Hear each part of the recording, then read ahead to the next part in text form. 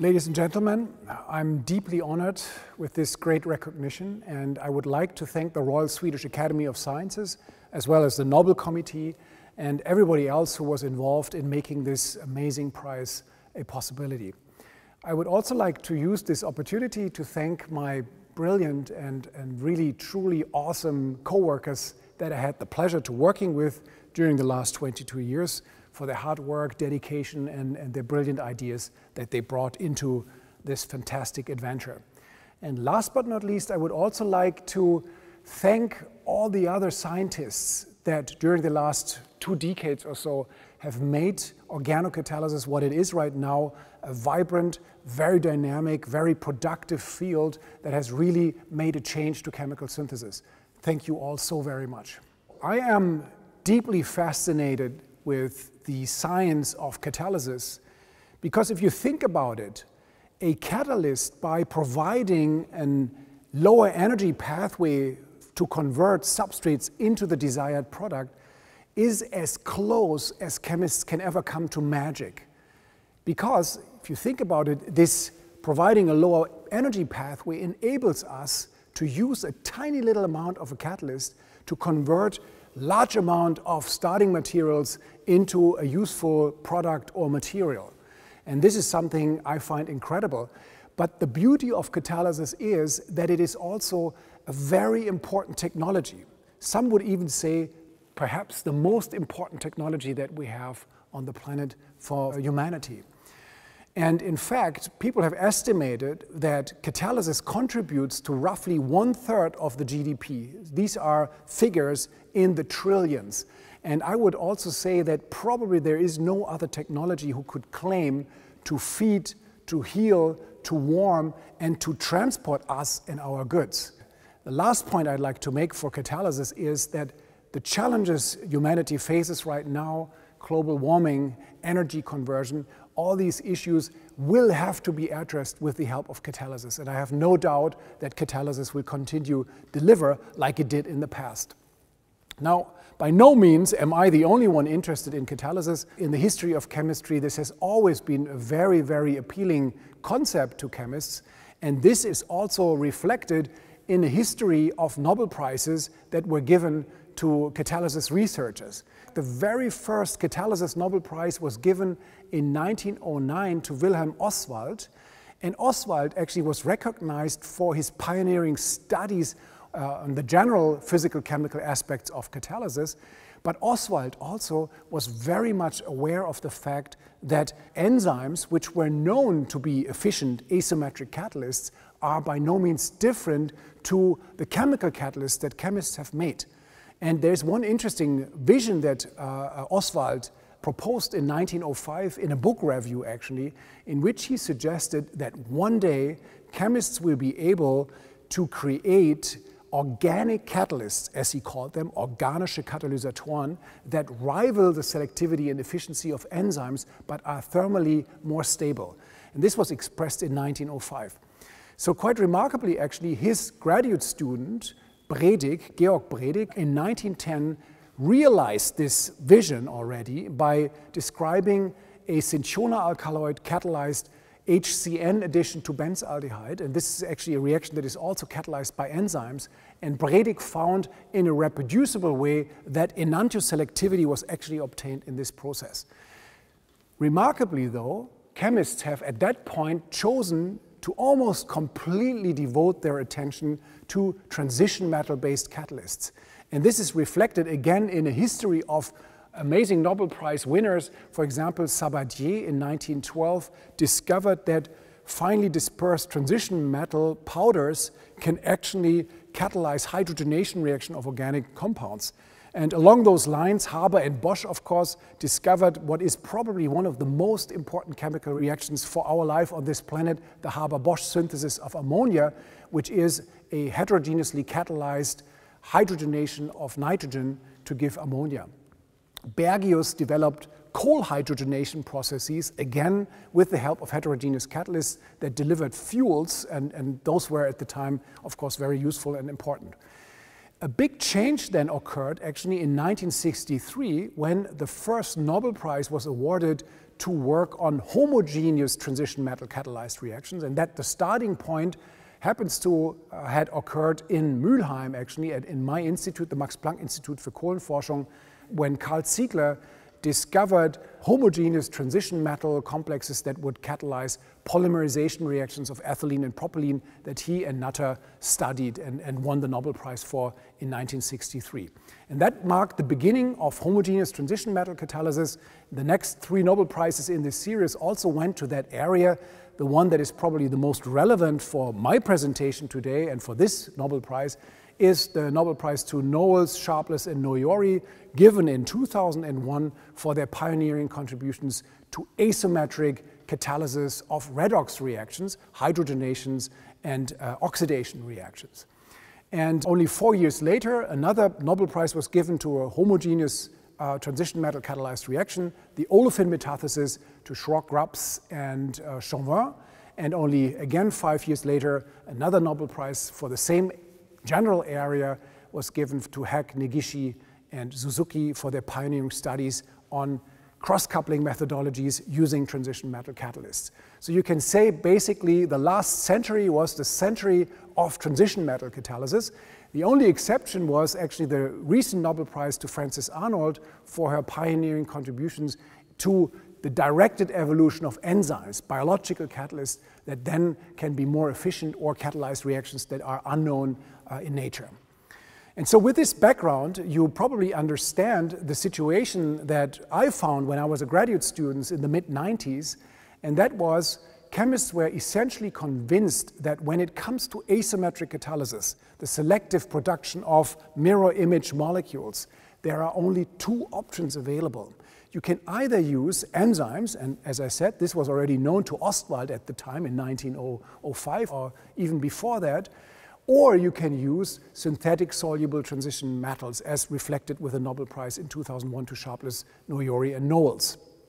And so this was the mindset, and that was the time when I was considering what to do during my postdoc, and I became fascinated with this idea of creating artificial biocatalysts that would engage in the catalysis of non-natural reactions. And at that time, in the mid to late 90s, one approach appeared to be particularly attractive to me, and that was catalytic antibodies. And I was very fortunate to be able to move to the Scripps Research Institute and to work with Professor Lerner and Barbers on the utilization of aldolase catalytic antibodies. They had just discovered an aldolase catalytic antibody that would catalyze with high efficiency and also very high selectivity aldol reactions. And I was excited to work in this field all of a sudden, and I used this antibody to do large-scale experiments, gram-scale experiments. I also used this antibody in the synthesis of natural products, actually. But the main thing I was interested in was to understand how this antibody actually does its catalysis. And fortunately, at the time, a crystal structure of this antibody was available, and what that revealed was that in the active site of the antibody, you have on the one hand an amino group derived of a lysine residue, and then a water molecule that bridges this amino group to a tyrosine hydroxy group. And for me, this immediately suggested that perhaps the mechanism is in fact a bifunctional mechanism where you have an amino group that, assisted by the acid group, engages in the formation of an iminium ion from a ketone precursor.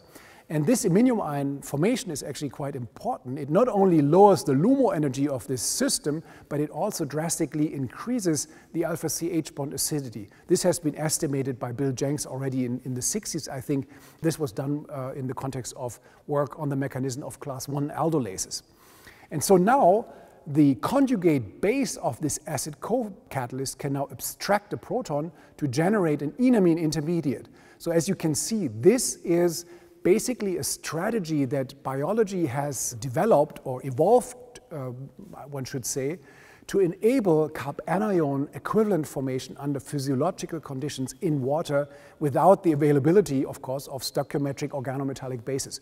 So this enamine then can engage in a direct CC bond formation with an aldehyde, for example, again assisted by the Brunstad acid co-catalyst, which protonates the nascent oxyanion in the transition state to generate the iminium ion of the aldol product, and then hydrolysis occurs, once again assisted by the conjugate base of this acid co-catalyst, to generate the aldol product and to regenerate this bifunctional enzyme, as I like to call this. So that was the thinking that I developed, and this in fact encouraged me much later in January of 1999 when I became an assistant professor and when I was thinking about my independent work, to think again along the lines of Oswald. Why is it not possible to design organic, simple molecules that have all the machinery that is needed to catalyze such an aldol reaction? And I realized all that is needed is an amino group and an acid group, right? And so with that, I started to designing potential small molecule catalysts when I remembered, of course, there already is a catalyst like this. There is an amino acid, in fact, that catalyzes aldol reactions, and that is, of course, proline in the famous Hayos-Parrish Edersauer-Wichet reaction that was very well known to me, of course, since my undergraduate studies in Berlin. And in this process, proline catalyzes an intramolecular aldol reaction to give these bicyclic ketones, which the idea had been could be useful intermediates in developing industrial routes to steroids. This never became a reality, in fact, because steroids are made from natural products and the supply of these natural products was sufficient. However, it was still an important discovery, somewhat an underappreciated discovery. People were slightly confused, I think, about the mechanism. But in that moment, I realized actually what is probably happening is that proline is just the essence of an aldolase enzyme. It has all that is needed. It has an amino group, actually a privileged amino group for iminium ion and enamine formation, and it has a carboxylic acid that can act as the co-catalyst, the Brunstad acid-base co-catalyst. And so this is the hypothesis I developed as a fresh assistant professor at Scripps.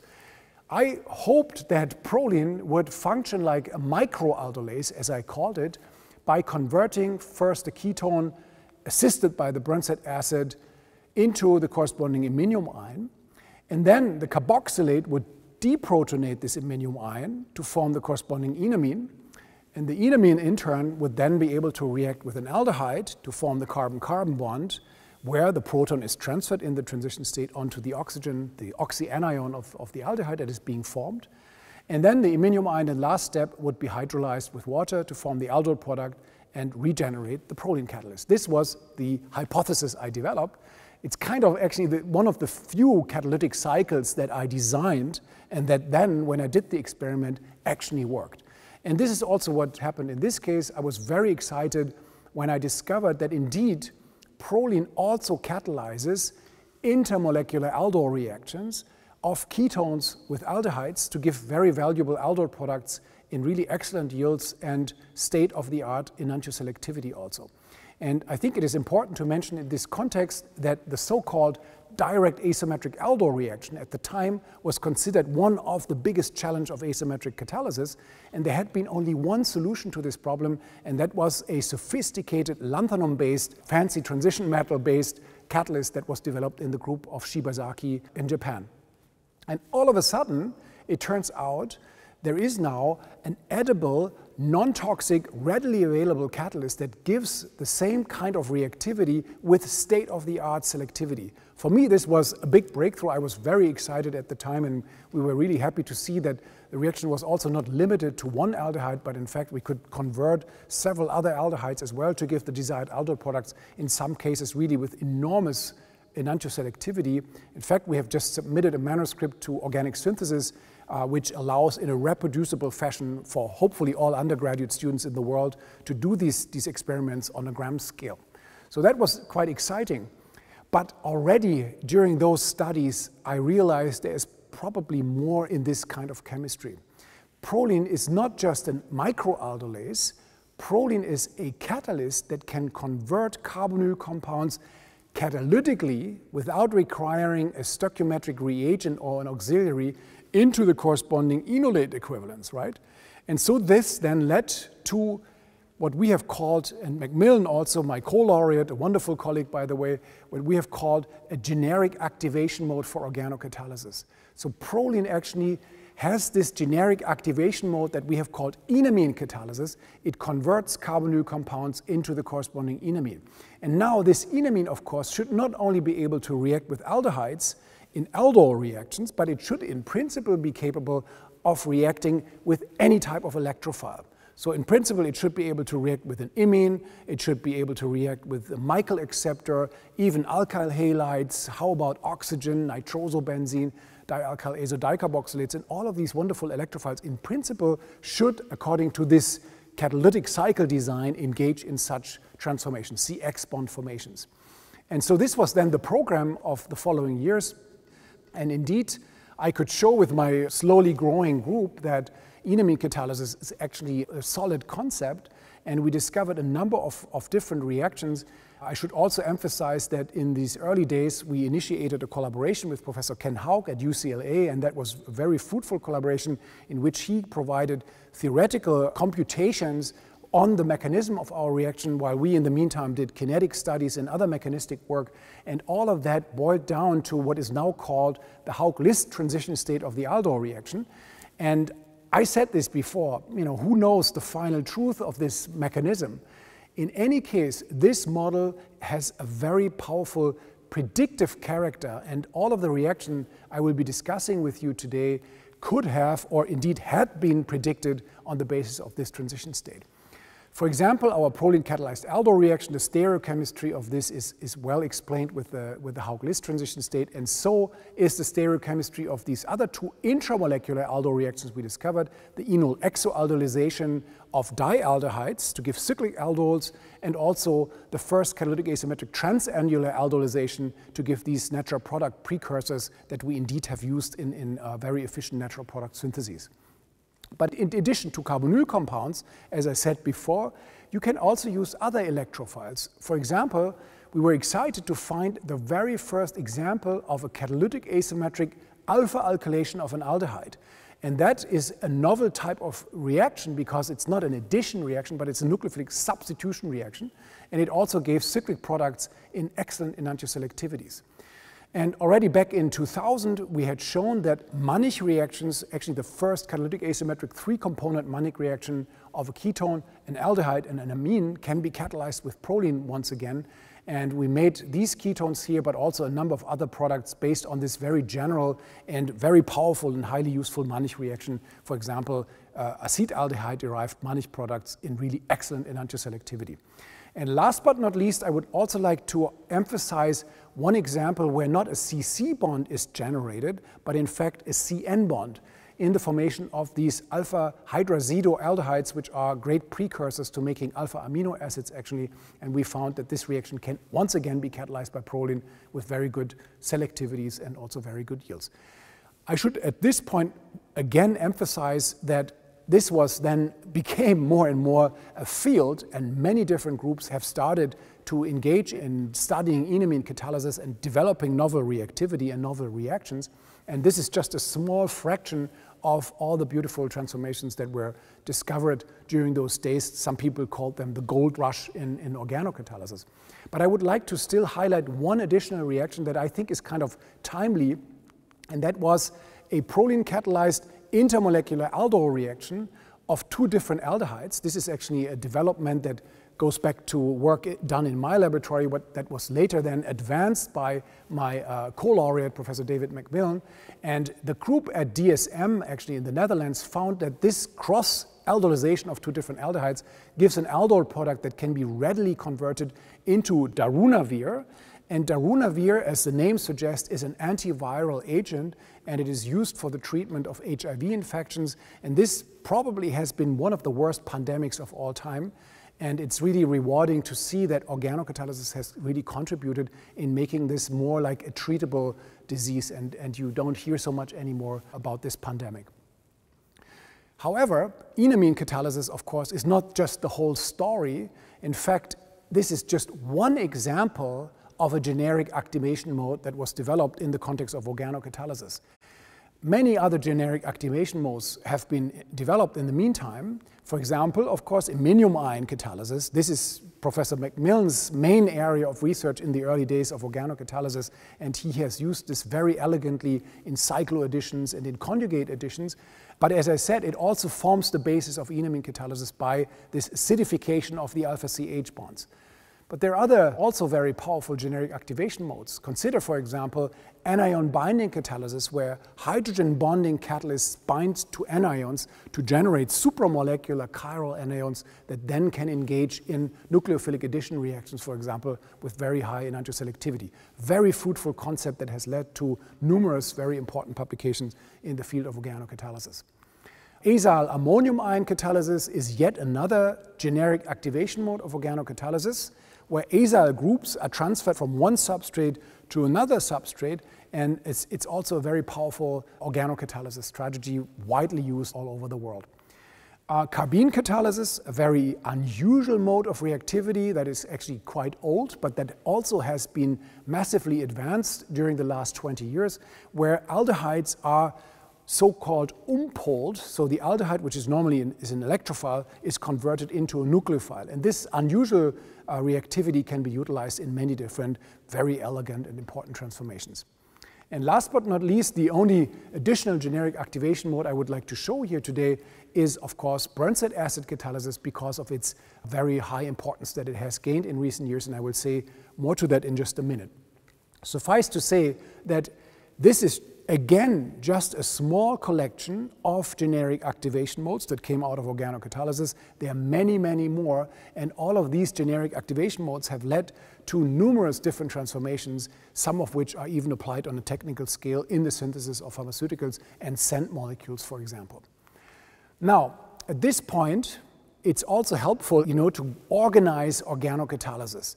And I have found a very useful way in doing so, and this goes along the definition that I prefer, and that is organocatalysis is the catalysis with small organic molecules, where a metal, of course, is not part of the activation principle, and that function by donating or removing electrons or protons. And that automatically creates 4 sub-areas of organocatalysis: Brunstad acid catalysis, Brunstad base catalysis, Lewis base catalysis, and Lewis acid catalysis, and these are the catalysts that either donate or remove protons or donate or remove electrons.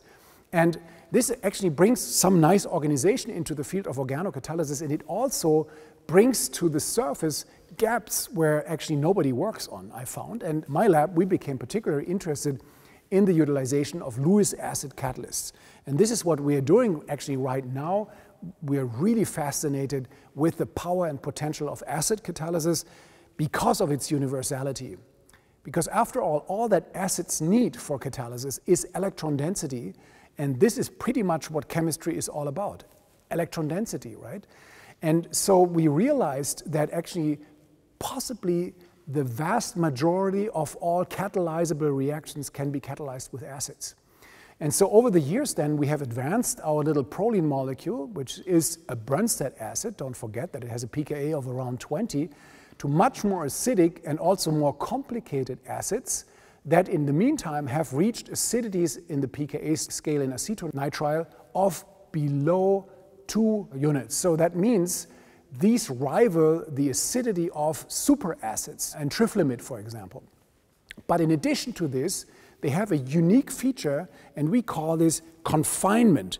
So around this acid functionality, a confined pocket evolves with this catalyst design, simulating somewhat how enzymes catalyze their reactions. And with this special combination of high acidity and confinement, a number of unique transformations have been realized in recent years, and I would like to highlight 6 of them to you. Number 1 is a cross-aldol reaction, or a Mukayama aldol reaction of the acetaldehyde-derived enol silane with yet another aldehyde to give the corresponding aldol product an excellent enantioselectivity. Looks kind of simple, but in fact it's an amazing transformation, because previously this combination of an enol silane of acetaldehyde with yet another aldehyde would just lead to polymerization, because as surely you have noticed, both the starting material and the product have an identical functional group, an alpha unbranched aliphatic aldehyde. And yet, with the magic of these confined acids, the product is simply not a substrate anymore for the catalyst, and it ends after a single aldolization to make these very important aldol products.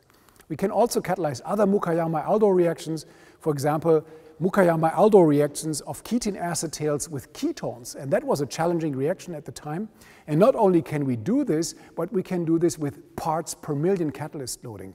In fact, in this paper, we describe one example where we use below 1 part per million as the catalyst, which I think is the lowest catalyst loading that has ever been used in any catalytic asymmetric carbon-carbon bond forming reaction. There might be enzymes that are as good as this, but I'm at least not aware of them. We can catalyze Diels-Alder reactions, but not just the usual ones, but very challenging ones where we combine unreactive dienes with unreactive dienophiles and make these cyclohexene products for the first time catalytically and with high enantioselectivity. We can also catalyze heterodiels-Alder reactions of now all types of dienes with all types of aldehydes to give these useful products here, and it's kind of remarkable to realize that such a transformation was unprecedented even with achiral catalysts. So it's actually even unusual reactivity that is enabled by these confined strong acids. We can also now, with this high reactivity, finally activate olefins for asymmetric catalysis. This has been the domain of transition metal catalysis, but now actually organocatalysis for the first time can also enable the activation of simple olefins, in this case to form the corresponding carbocations, which then engage in a nucleophilic addition to form tetrahydrofuranes. And very last but not least, I would like to share one recent discovery in my group. We have found that ID-pi catalysts can actually mediate the addition of TMS cyanide to 2-butanone. Looks simple, but it turns out this product of this silyl cyanation reaction is a valuable intermediate in the synthesis of 2 pharmaceuticals.